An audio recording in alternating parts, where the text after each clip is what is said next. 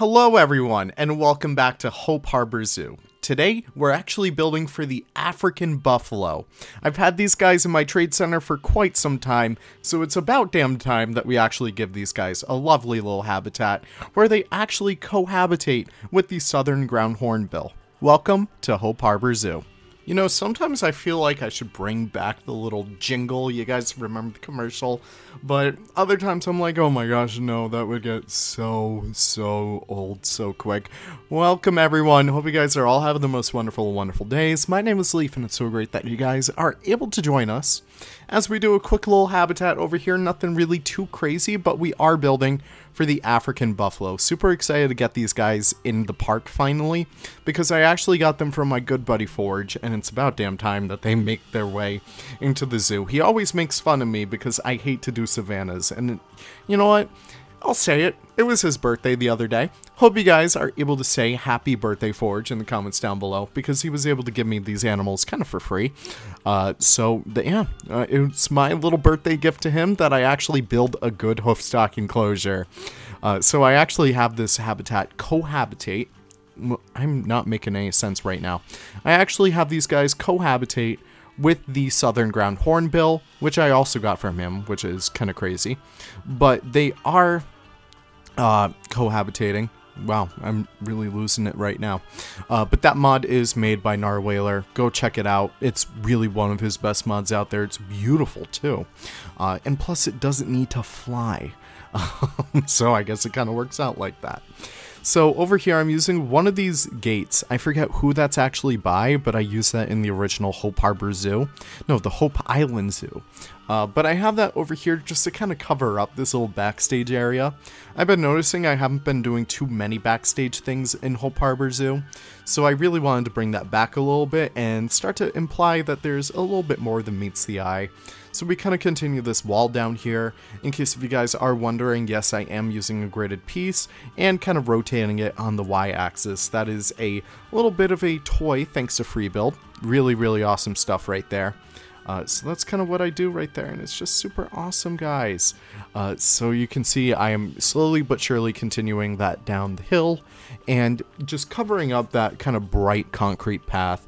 Obviously, we would kind of be taken out of the safari experience if you were to see that on the other side of the habitat. Obviously, so many zoos, you can actually see infrastructure behind habitats and stuff. I always find that kind of cool. But any way that we're able to hide that in our imaginary zoo game is always welcome. So I kind of cover it up with those little kind of like brick walls back there. Again, those Indonesian bricks are so good. Really some of the best pieces we've gotten in the game as of late. Just super useful, super versatile. Always love to see pieces like that. What I also have planned over here is another panoramic habitat. I've been loving doing these.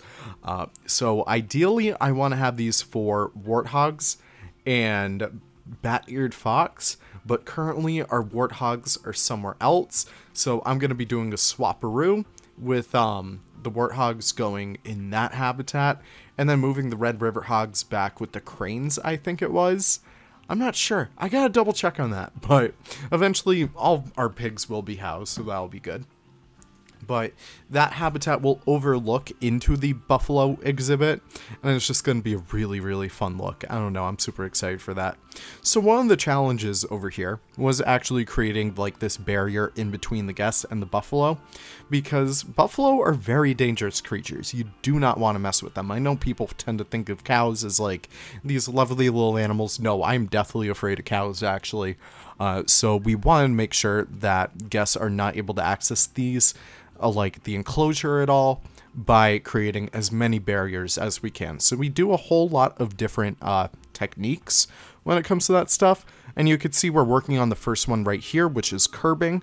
Obviously it wouldn't do much, you could just step over it, but just having custom curbing in here is a #1 thing for me, because it helps create a zoo look that is just so iconic to itself. You can have all these different types of custom curbing. I feel like one of these days I'm going to do a custom curbing pack. I feel like that'd be a really fun thing to have on the workshop. I don't know. But you can see I'm kind of continuing it all throughout here, even on like these little elevated areas where I need to make it flush with the terrain. So I kind of do that a little bit, but eventually I get it all to look good. And any areas in like the corner and stuff that doesn't really look too good, I just throw some other stuff in there, kind of like these lampposts. Yeah, that's a really good way. So I kind of just throw that right there, and any other places where I feel like they don't really work too well, I'll just throw a lamppost in there. Always super easy to do that stuff. One of the other things I do as well, as a way to create this nice natural barrier, is a moat. So I kind of have this area be nice and kind of covered up so that the buffalo can't escape, because it's a very vertical hill. So I use that to my advantage to keep the buffalo away from the guest view. So that's always super awesome to have. And then of course water in there as well, so that they're a little bit slippery if they do try and climb up those little like cliff faces, but they probably wouldn't in the first place. I don't know. But we always want to make sure that our guests stay safe. And another thing I do as well, which you probably won't see for a bit, is also include some natural plant barriers. Typically you don't want to step on plants, and stepping on plants is like, it's like a natural deterrent. So let's just say you have like a nice garden right in front of you. You're gonna walk around the garden naturally, unless if you're like a complete monster. But having that in a zoo is something I've learned from like the European mindset. I think I was watching like Just Goron with his Bixabergen video. I think it was around like the elephant build, where he has like this beautiful, well, both him and the safari park have this little barrier in between the elephants and the guests, where of course there's a little bit of hot wire, there's a little bit of a moat, but there's also a whole lot of prickly foliage that would naturally keep guests away from you, which is something I really wanted to bring in here. So that's kind of what we do. Also just putting some trees down where the bat-eared fox exhibit would be, just as a way to help keep it a little bit more, I don't know, a little bit more interesting and just good for screenshots for now, until I actually do get the time to build for that habitat. I do want to do that eventually, but right now I'm kind of just spent on building. So getting to work on the actual habitat itself, again, I'm using a little bit of scaling in here to create these nice little dynamic flowy grasses. Really do love this, especially for the drin grass, because they just wave in the wind, and it's the coolest goddamn thing out there. I don't know, I love to watch it kind of like wave, and then like, I don't know, it just helps the habitat feel so much more alive than just relying on animals moving around, because let's be completely honest, animals in the zoo, they don't really move too much. But if you can make the move in Planet Zoo, more than happy to see that happen. I don't know. So I'm also doing a whole lot of other things in here as well, just creating a lot more dynamic areas.